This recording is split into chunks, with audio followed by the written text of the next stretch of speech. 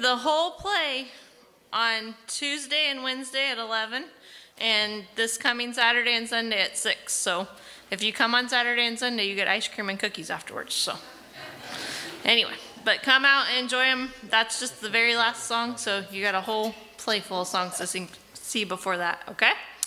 Hope you guys can make it.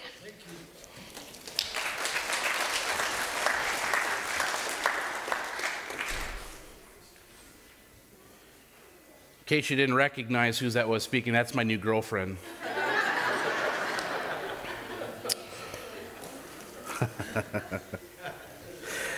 Few announcements for you today. Of course, we like sheep again. That is Tuesday and Wednesday, 11 o'clock for the matinee, and then on Saturday and Sunday at 6 p.m. And apparently we're bribing you to come with ice cream and cookies, so you have no excuse for not coming now. This afternoon, Deacons meeting will be meeting at 4 o'clock in the business conference room. So we'll be having that. Our quarterly business conference will be in 2 weeks. We will have the reports available to you after today. There were some changes that needed to be made. We'll have those printed out and we'll have them out in the foyer for you. If there are any other changes that need to be made to that, you can contact the office and then we will certainly get those into the agenda for you. Sunday night ministries will be meeting tonight at 5 p.m. We're winding down. We're down to our last 2 nights. We will have this week. Then the following week is the performance. And then the following after that will be the Awana's family night, which everyone is invited to. But we do ask that you RSVP to Annie, and she will get everyone signed up for that. And we'll know exactly how much food to have for you. And enjoying that time of kids being presented with their awards for their hard work during the Awana season. Mother's Day Tea is going to be coming up, and that's being put on by the youth department, and that is May 10th, and that will be following the worship service. So mothers, either daughters and sons, you can bring your mothers to a mother's tea, and they will have a time of enjoyment during that time. So, Dave, you got anything? Nope. No. Well, okay. You have anything? No. Let's go. Let's get going here. I shouldn't have said that. Of course, my son will chime in and say, of course I do. We'll get you later, bud. It is great to be in the house of the Lord. Amen? Let's stand together for the call to worship this morning. Reading from the second letter of Peter, chapter 1, starting in verse 3. His divine power has granted to us all things that pertain to life and godliness through the knowledge of him who called us to his glory and excellence, by which he has granted to us his precious and very great promises, so that through them you may become partakers of the divine nature, having escaped from the corruption that is in the world because of sinful desire. For this very reason, make every effort to supplement your faith with virtue, and virtue with knowledge, and knowledge with self-control, and self-control with steadfastness, and steadfastness with godliness, and godliness with brotherly affection, and brotherly affection with love. For if these qualities are yours and are increasing, they keep you from being ineffective or unfruitful in the knowledge of our Lord Jesus Christ. For whoever lacks these qualities is so nearsighted that he is blind, having forgotten that he was cleansed from his former sins. Therefore, brothers, be all the more diligent to make your calling and election sure. For if you practice these qualities, you will never fall. For in this way, there will be richly provided for you an entrance into the eternal kingdom of our Lord and Savior, Jesus Christ. Amen. Amen. Let's pray. Heavenly Father, we know that wisdom will continue to grow as a byproduct of right choices and godly responses as we apply your word to our daily circumstances. And Lord, we ask that you help us make good use of the wisdom that you give us every day. Sometimes our choices may not seem clear, but Lord, we know that you are not the author of confusion. We know that we have an enemy who wants to deceive and confuse us. So please instruct us and give us a heart for your wisdom, a growing desire for understanding and insight. We know wise choices will watch over us. They will keep us safe, but they will also fill us with joy. So guide every decision that we make today, Lord, and help us observe lessons from all that you have created, the truth principles that you have built into this universe. Let us learn from the wisdom of sowing and reaping, the importance of a strong root system in our life. And Lord, we pray that each practical and spiritual choice that we make will reflect your perfect will. We thank you, Lord, for this day. And we thank you for David and these now who will lead us in our time of worship. Open our hearts and eyes to the truth so that we may present that to others and so that we might live that truth. And that truth is, Lord, is you love us and you never break your promises. Thank you, Lord, for this day, and we give you all the glory and praise that is you deserve. And it's in your name we pray. Amen.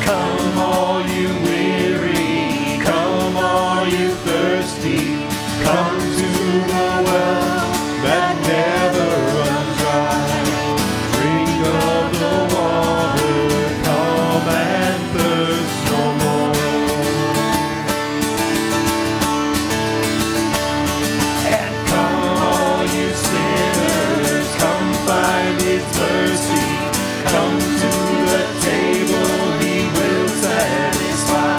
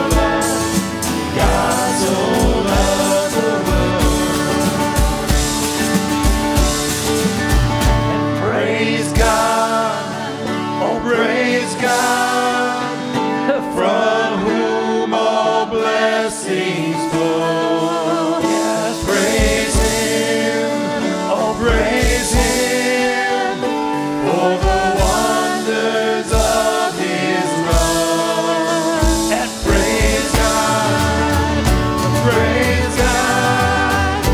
from whom all blessings flow.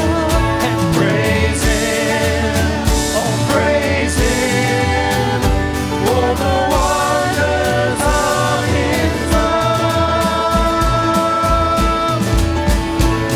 For God so loved the world that He gave us His one and only Son to save.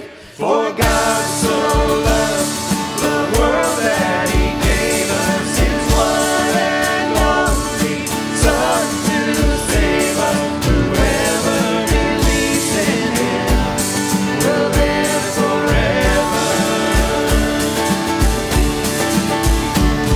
The power of hell forever defeated. Now it is well.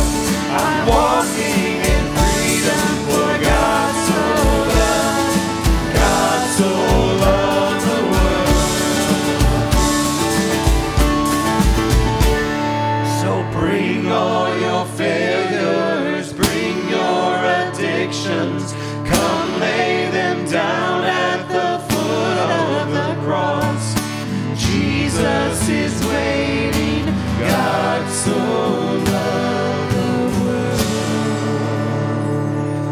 world. Wonderful. Shake somebody's hand this morning and let them know that God loves them. Here we go.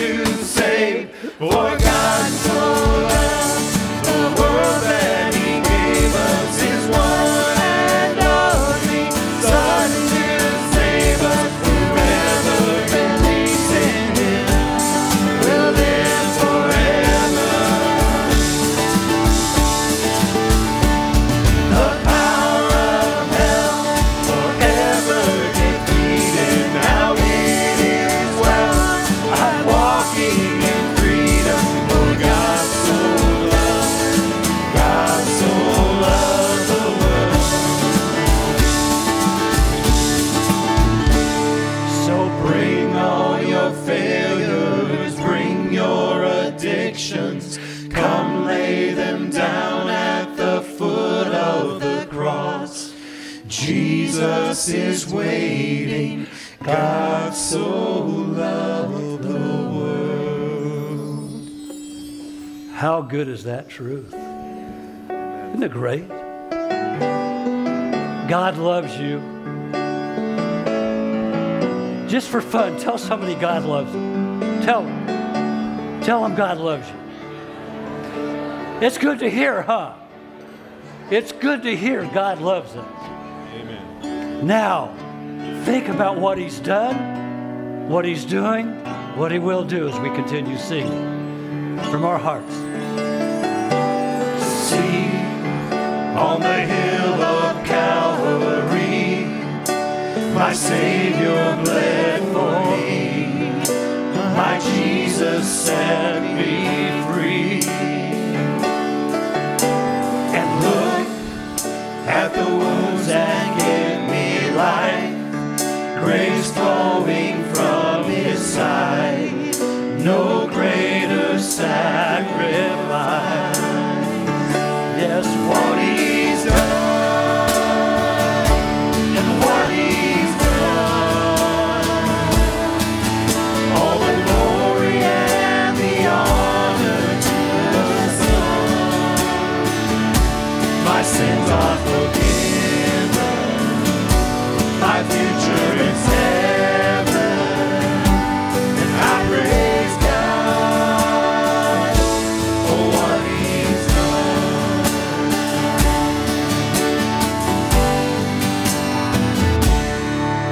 Let's sing for the freedom He has won. Even death is dead and done. His life has overcome. Speak, say the name above all names, over every broken place. He is risen from the grave. And what He's done, what He's done, all the glory and the honor to the Son. My sins are forgiven, my future is heaven. I praise God for what He's done.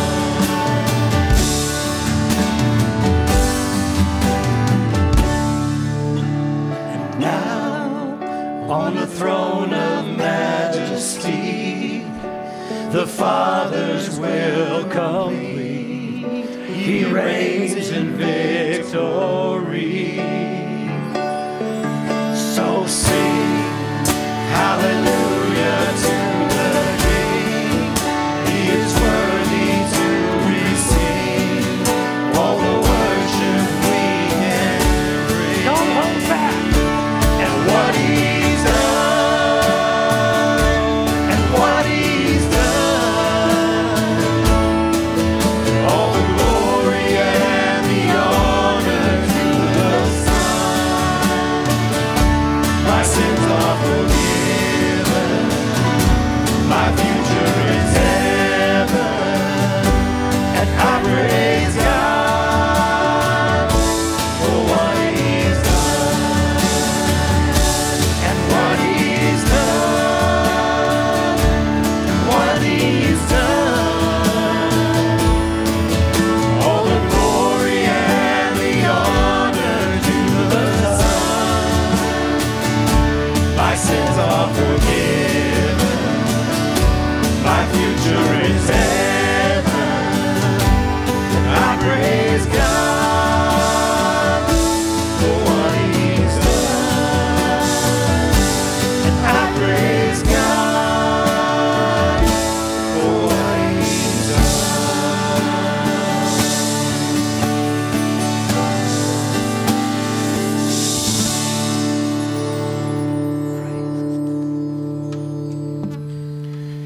Today's scripture readings comes from the book of Deuteronomy, chapter 14, verse 22 and 23. You shall tithe all the yield of your seed that comes from the field year by year, and before the Lord your God, in the place that He will choose, To make this name dwell there, you shall eat the tithe of your grain, of your wine, of your oil, and the firstborn of your herd and flock, that you may learn to fear the Lord your God always. Let's pray.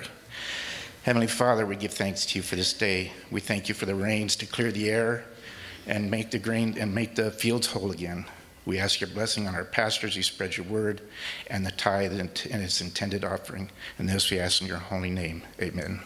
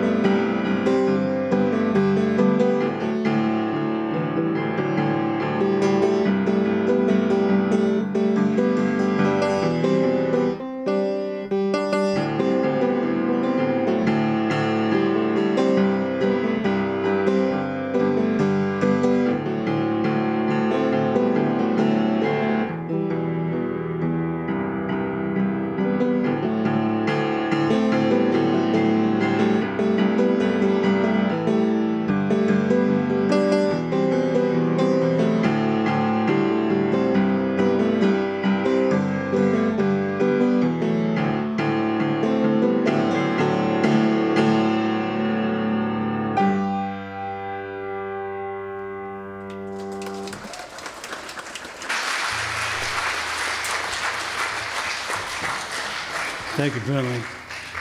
And I want to thank all the parents who are raising up their children in the way they should go. Thank you for that. It will not return void to you. Trust me on that. Trust him, not me. Don't trust me. How many people have I let down already today? I don't know, but a lot of people laughed. Thank you very much. Thank you for sharing, Keith. Appreciate it. You're welcome. It's good to be in the house of the Lord. Lord, we just love you, and we praise you, and we thank you that we can spend time with you wherever that garden place in our life is. As Keith leads this first verse, I come to the garden alone while the dew is still on the roses, and the voice I hear falling on my ear, the Son of God discloses,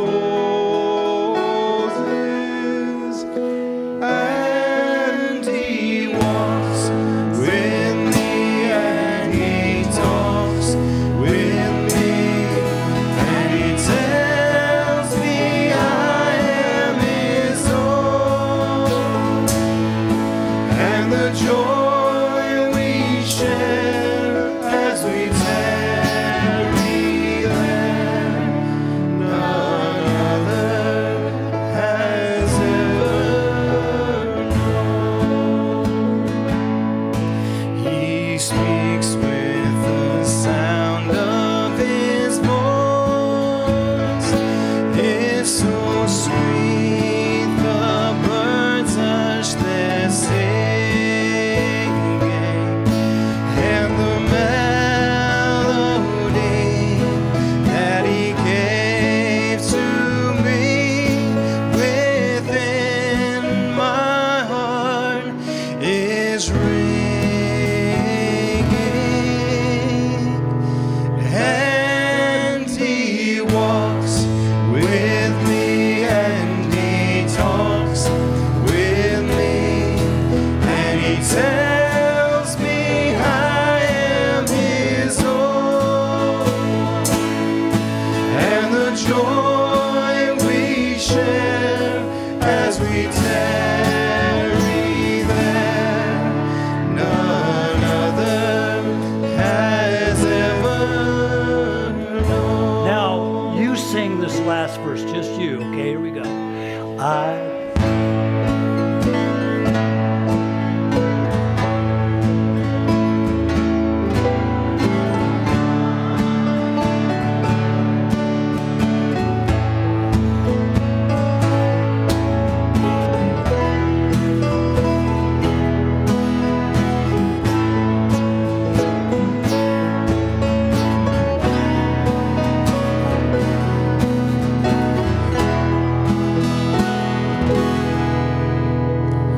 And He walks with me, and He talks with me, and He tells me I am His own, and the joy we share as we tarry there, none other has ever known.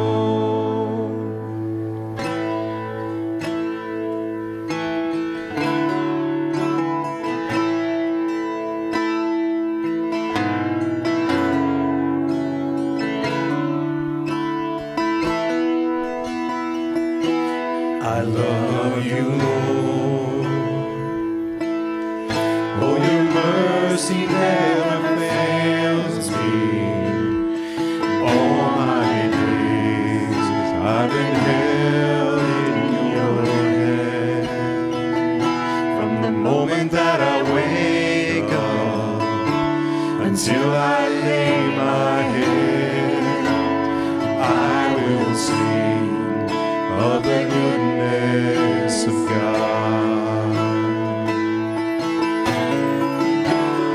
All my life you have been faithful, and all my life you have been so good. With every breath that I am able, I will sing of the goodness of God.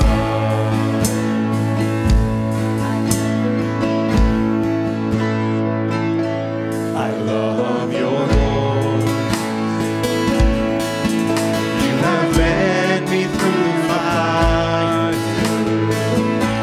You've done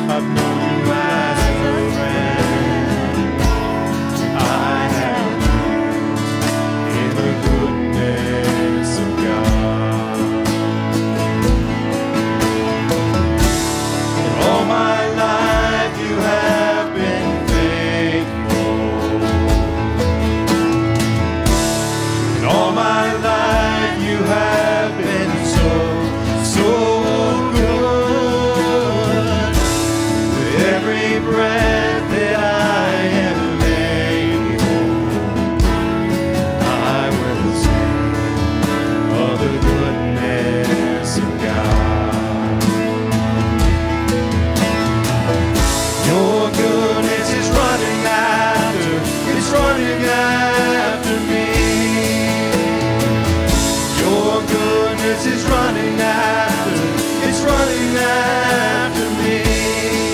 With my life laid down, I surrender now. I give you everything. Your goodness is running after, it's running after me.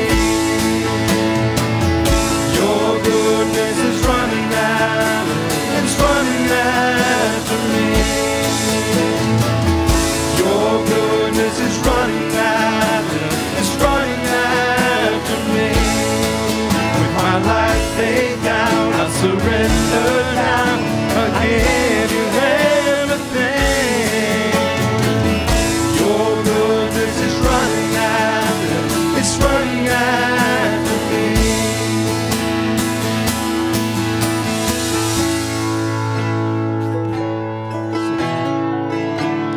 All my life you have been faithful. And all my life you have been so, so good. With every breath that I am able, I will sing of the goodness of God. I will sing of the goodness of God.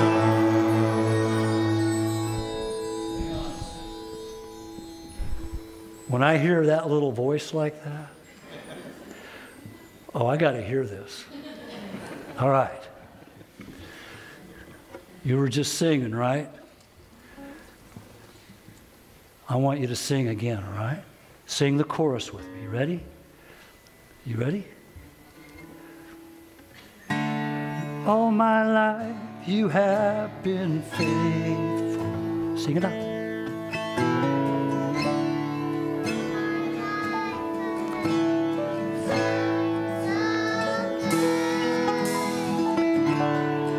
Every breath that I will sing of the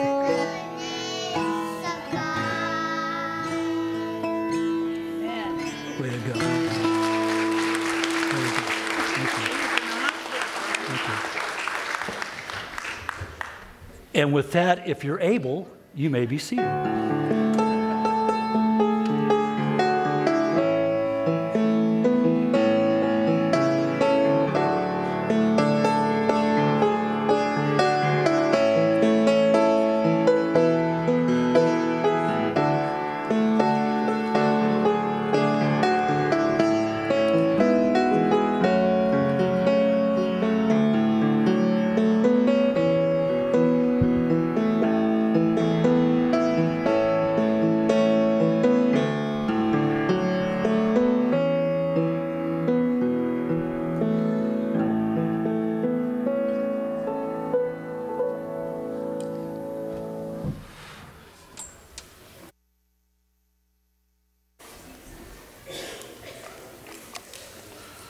Well, there's not a whole lot protecting me today. Hope that fence holds up. I'm going to move this, if that's okay with you. I got the okay from Mike. We're okay. Because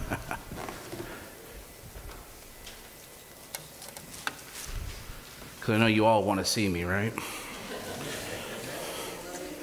Right. Not even my dog wants that. I'm going to apologize in the beginning here. My eyes have been killing me this morning. I've had a twitch in one eye for a week, and now I've got allergies in the other. So if I wink at you, I apologize. Last week, Jim's already given me eye drops. I love it. I'll look at you when I need them, all right? Yeah, I will.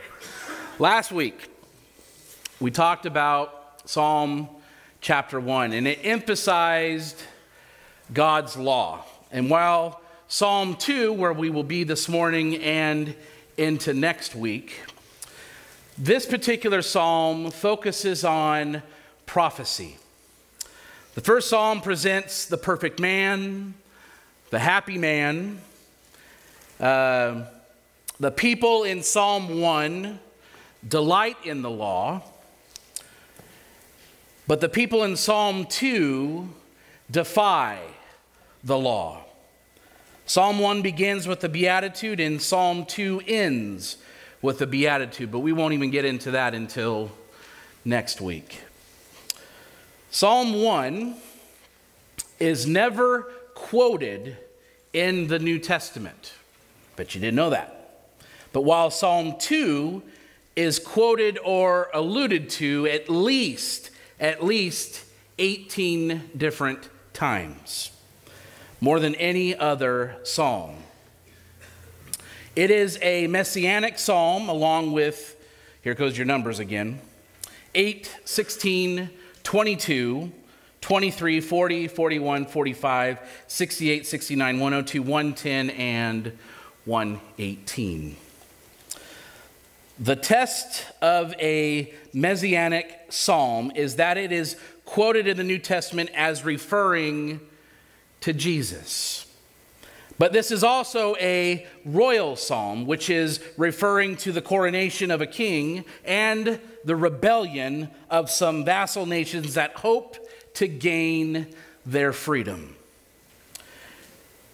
Other royal psalms, and I'll go quickly, 18, 20, 21, 45, 72, 89, 101, 110, and 144.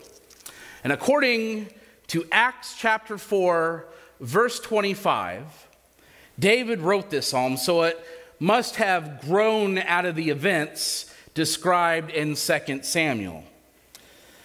Israel was ruled directly by the Lord through his prophets and judges until the nation asked for a king. And the Lord knew this would happen. And he says, I will make thee exceeding fruitful, and I will make nations of thee, and kings shall come out of thee, and I will bless her and give thee a son also of her. No, I'm not speaking in a different language. I'm in the King James Version today, just so you know. Okay? I will bless her, and she shall be a mother of nations. Kings of people shall be of her, and made arrangements for it. Saul was not appointed to establish a dynasty because the king had to come from Judah, and Saul was from Benjamin. David was God's choice to establish the dynasty that would eventually bring the Messiah into the world.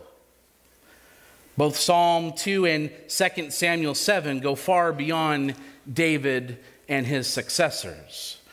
For both the covenant and the psalm speak about a covenant and universal kingdom and a throne that is established forever. This can be fulfilled only in Jesus Christ. The Son of David, the book of the generation of Jesus Christ, the Son of David, the son of Abraham. Why do the heathen rage? The people imagine a vain thing. The kings of the earth set themselves, and the rulers take counsel together against the Lord and against his anointed, saying, let us break their bands asunder and cast away their cords from us. David didn't expect a reply when he asked this question, because there is really no reply. It was an expression of astonishment. He says, when you consider all that the Lord has done for the nations, how can they rebel against him? God has provided for their basic needs, and saying, sirs, why do ye these things? We also are men of like passions with you, and preach unto you that ye should turn from these vanities unto the living God, which made heaven and earth and the sea and all the things that are therein, who in times past suffered all nations to walk in their own ways. Nevertheless, he left not himself without witness. He left that in that he did good and gave us rain from heaven and fruitful seasons, filling our hearts with food and gladness. He guided them.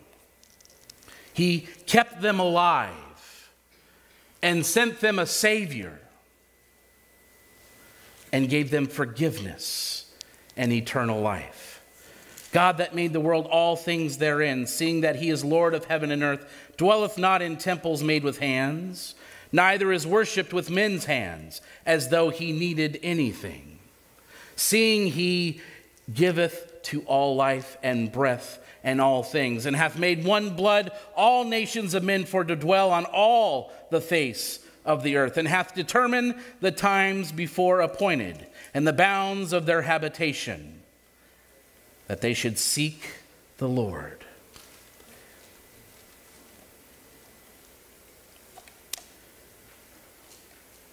To think that the Godhead is like unto gold or silver or stone, graven by art and man's device.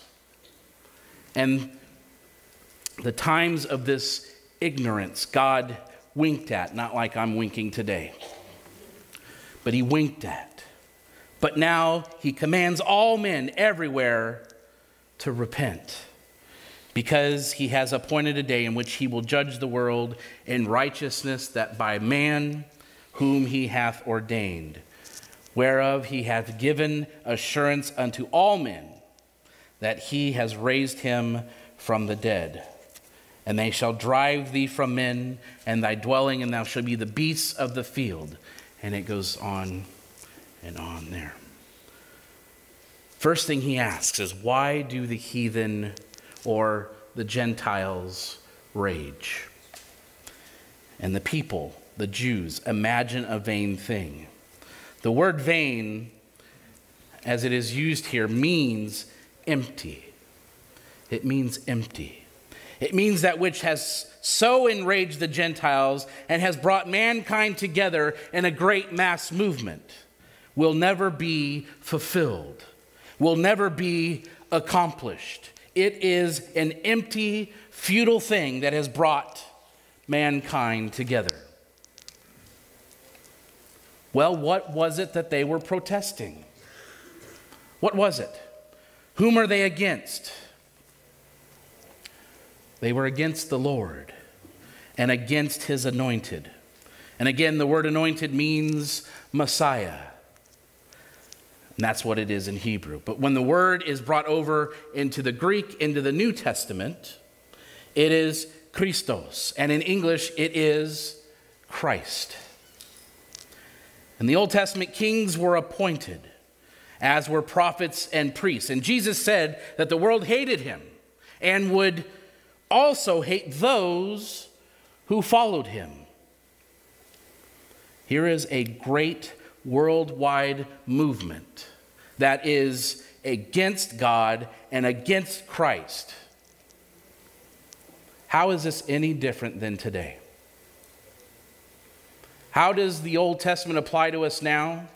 Because I know a lot of different scholars and preachers and teachers who will not even touch the Old Testament. It doesn't apply to us. Preach the New Testament. That's where knowledge comes from. Sure.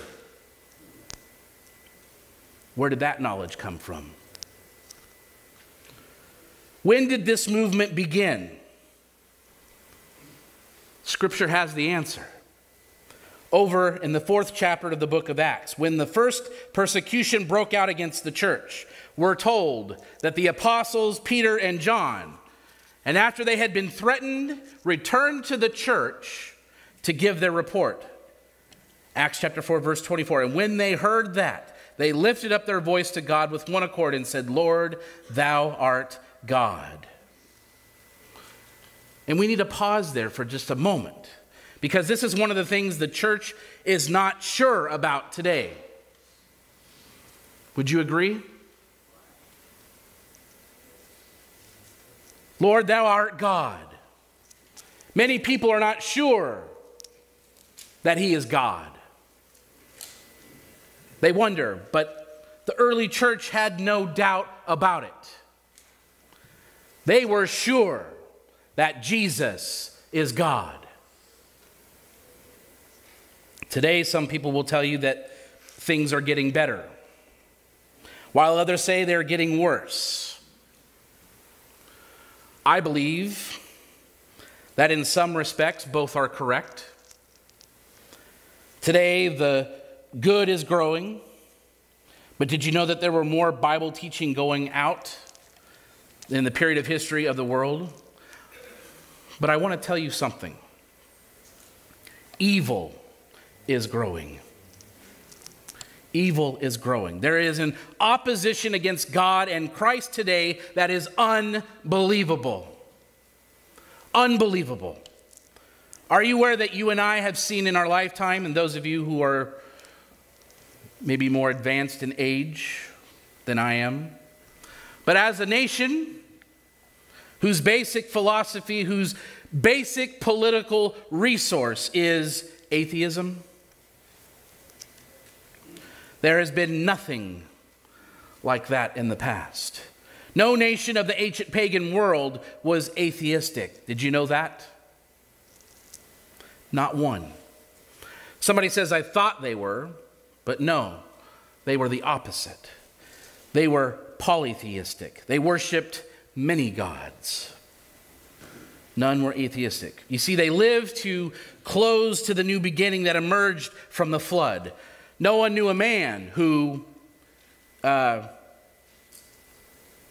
knew Adam, basically. And when you are that close to it, when you are exposed to it, you do not deny God. So what's the answer for the common church today? Not having a voice in our society? How do we explain that? Is it being taken away? Pastor Reed, what do you think? Is it being taken away, or are we giving it away? We're giving it away. We're giving it away. Now, when you get to the time of David, you meet atheists. And there were a great many atheists about that time. And David labels them, though. He says, the fool has said in his heart, there is no God. The word fool in the Hebrew is insane. Insane. The insane, the nutty individual is the one who is the atheist, of course. He may have a doctorate at a university. I'm not talking about myself, although I can be a fool. See, I'm playing music while we speak. But the Bible says he is insane. It is insane for a man to say there is no God. There is, I believe, as much opposition to Jesus in America as there is in those countries that are holding on to the communist philosophy. I believe that with all my heart. Somebody says, wait a minute. I hear a lot of people talk about Jesus and how wonderful Jesus is. Have you ever stopped to think that the Jesus of liberalism, the Jesus the world thinks of, actually never lived? The Jesus of the Bible and the Jesus of liberalism are two different individuals. And the Jesus of liberalism never lived at all. May I say to you, my friends, the Jesus the world believes in today doesn't even exist. How can I say that? How can I stand in this pulpit and say the Jesus that they believe does not exist? How is that possible? How could I speak those blasphemous words?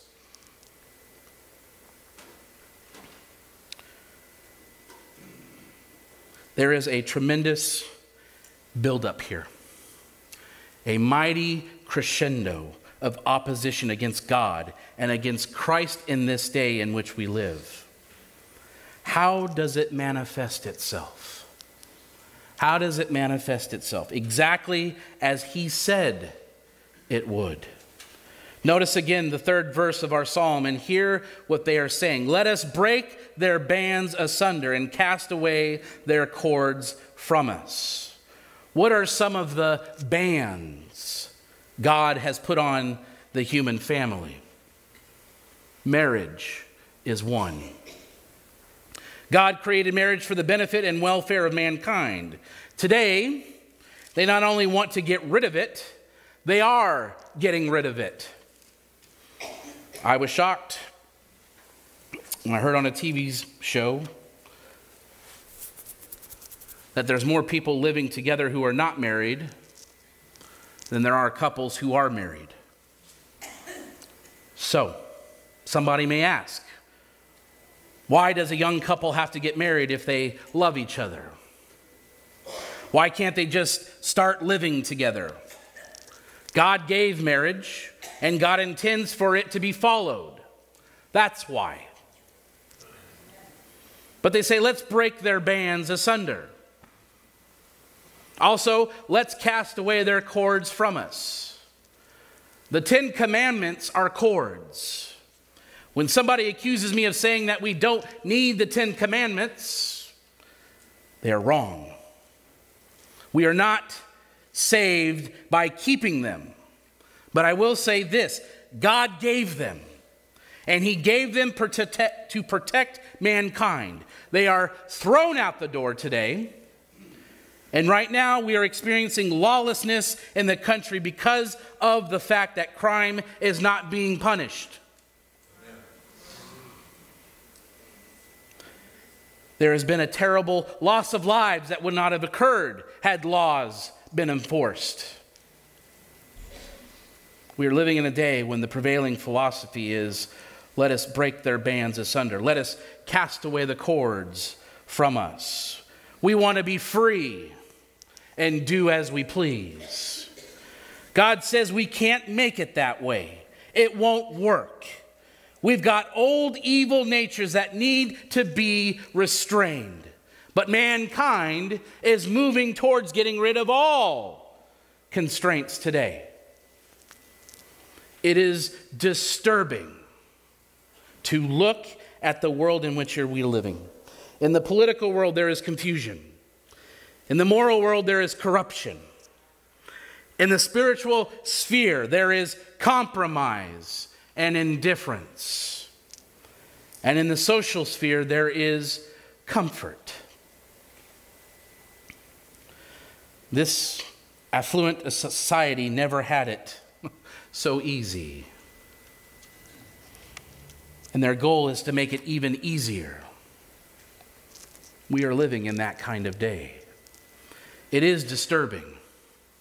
And I'll be honest with you, I do worry about it a little. Oh yeah. Maybe that's why my eye is twitching. I don't know. I worry about it. Verse 4, he that sitteth in the heavens shall laugh. The Lord shall have them in derision.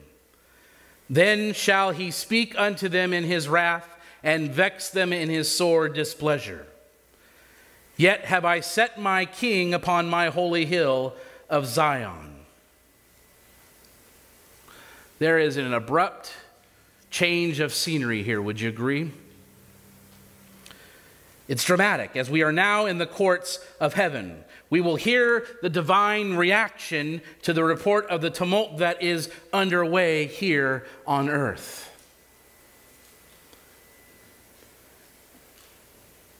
He that sitteth in the heavens shall laugh. What kind of laughter is this? What kind of laughter is this?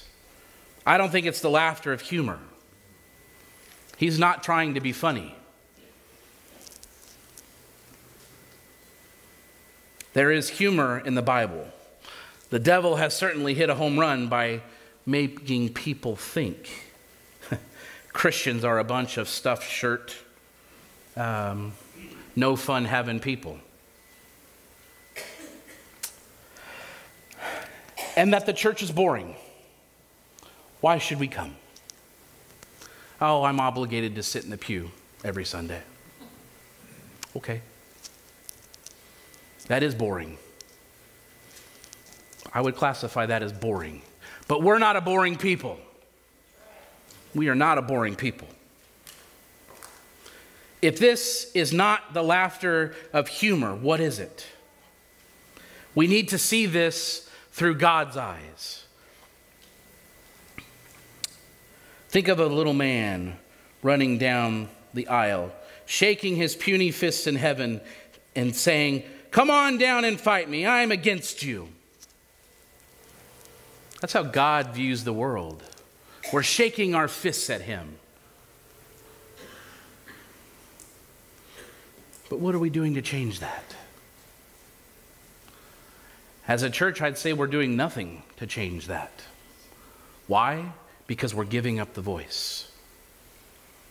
We're letting it go. God looks down at this puny little creature, and it's an utterly preposterous scene. It is just too ridiculous for words. He looks down and laughs. He that sitteth in the heavens shall laugh. The Lord shall have them in derision. It is utterly ridiculous, my friends. When little men oppose God, they won't be around for very long. Little man has a brief role to play here on earth, and then his part is over. How ridiculous and preposterous for him to oppose God. Then shall he speak unto them in his wrath, and vex them in his sore displeasure. This is the judgment that is coming upon this earth. And God speaks and acts in burning anger in reaction to man's rebelliousness and pride. God is neither worried nor is he afraid as that puny man rages against him. After all, the greatest rulers here on earth are like grass to be cut down, and the strongest nations are only drops in the bucket. Today, God is not only bringing salvation to individuals, he is also speaking to the nations in his grace and calling them to trust his Son. But the day will come when God will speak to them in his wrath and send terrible judgment to this world. If people do not accept God's judgment of themselves and their sins, we know the outcome. What effect will man's opposition have upon God's program? God is going forward with accomplishing his purpose. Period. He will accomplish his purpose. What the little man does not know here is what will deter him, which will detour him and defer him at all. God doesn't see something on Fox News this morning that he didn't already know about. There is nothing that has ever surprised him at all. He is moving forward according to his purpose and plan. He has, and I believe, a twofold purpose for this world. I think he has a heavenly purpose, and I think he has an earthly purpose. Right now, he's working on that heavenly purpose. The writer of Hebrews expresses his purpose this way: for it became him for whom all things, and by whom all things, in bringing many sons unto glory, to make the captain of their salvation perfect through sufferings. God today is calling out a people to his name. That is his second current purpose. However, God has a second purpose, and it is stated in verse 6, "Yet I have set my king upon my holy hill of Zion." It was God who gave David his throne on Zion. And it was God who gave David victory after victory as he defeated the enemies of Israel. But this is only a picture of an even greater coronation.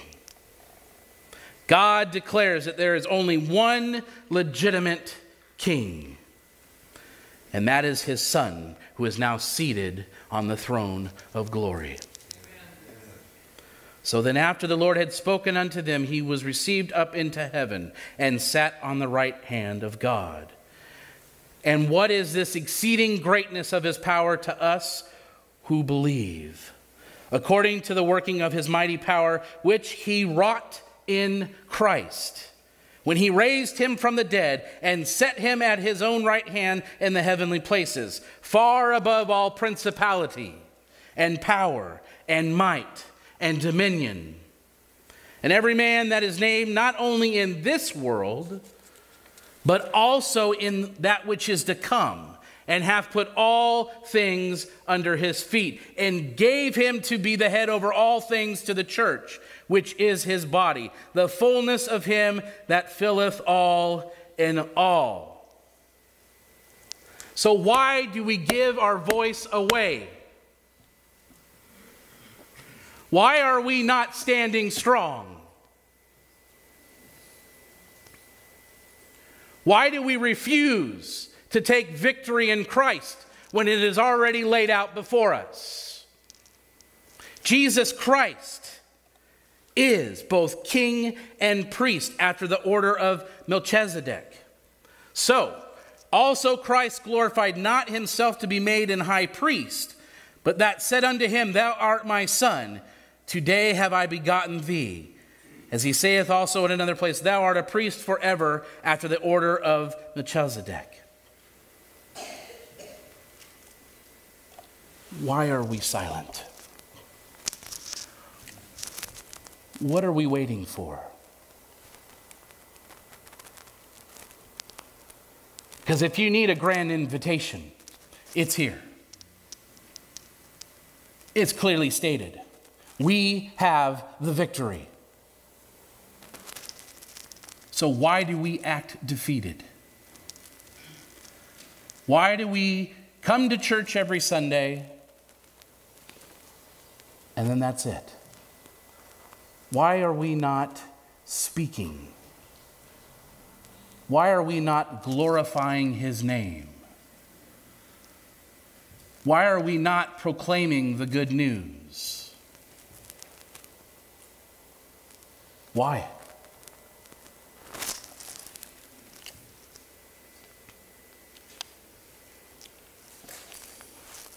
God is going forward today unhesitantly and not deviating and uncompromisingly with his program to establish the throne on which Jesus Christ will set on this earth. He's going to accomplish whether we help or not. But blessed are those who follow him, who believe him, who put their trust in him, who put their faith in him. If the Lord delay his coming, where in the world did that idea come from? Where did that come from? He is not delaying anything. Do we understand that completely? He's not delaying. Delaying is, oh, I'm waiting for something to change. No, the Lord knows exactly what is going on. He knows why you're sitting there today. He knows. And he lets us know it. Upon my holy hill of Zion refers to a hill on the north side of Jerusalem, beautiful for situation. The joy of the whole earth is Mount Zion, and on the sides of the north, the city of the great king. God has built his fortress here. Do you realize that? We have nothing to worry about. We have nothing to worry about. So if you're hesitant because of maybe past iniquities, the Lord has forgiven you for one. And number two, he has called us to fight. He has called us to fight. We are not going to do this sitting down. And no, it's not a grand invitation to stand up and do a jumping jack. If you feel led to, go for it. But what great news we have here. Men may have to wait a long time for the enthronement of Christ over the world, but at least it will seem long from our viewpoint. But it is already a fact in God's purpose. In the realm of the real, there is no other king but Jesus. We have another change in the speaker when we get to verse 7. Verse 7 says, I will declare the decree. The Lord hath said unto me, Thou art my son. This day have I begotten thee. He says, I will declare the decree. So here's the change. The change of the person speaking gives a dramatic interest to the whole psalm. There can be no doubt that the word I here refers to the Messiah. Refers to the Messiah. The word declare, as it is used here, means that he would now make a statement that would explain of the reason why Yahweh had determined to establish him as king on his holy hill of Zion. The word decree means something decreed, prescribed, or appointed.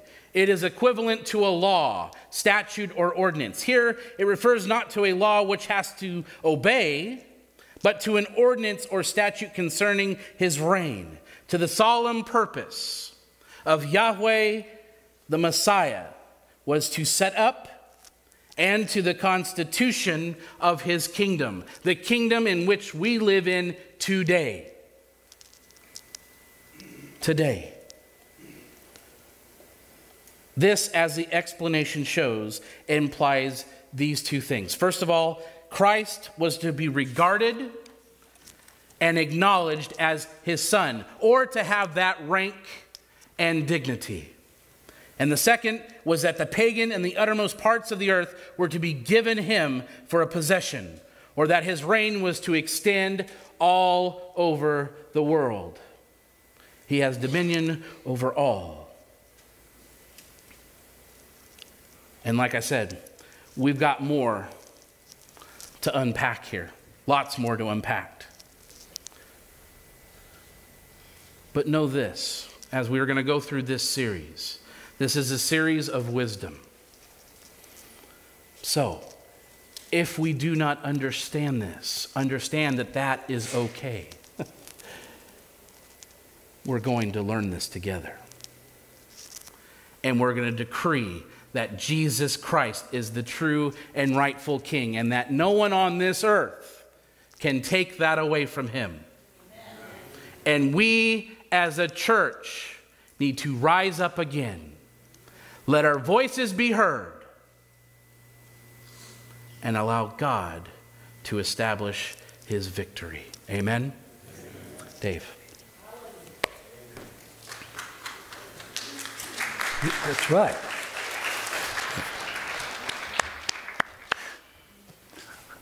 I enjoy spontaneous applause at God's word. Isn't that good? Let's stand together. Let's encourage each other with this.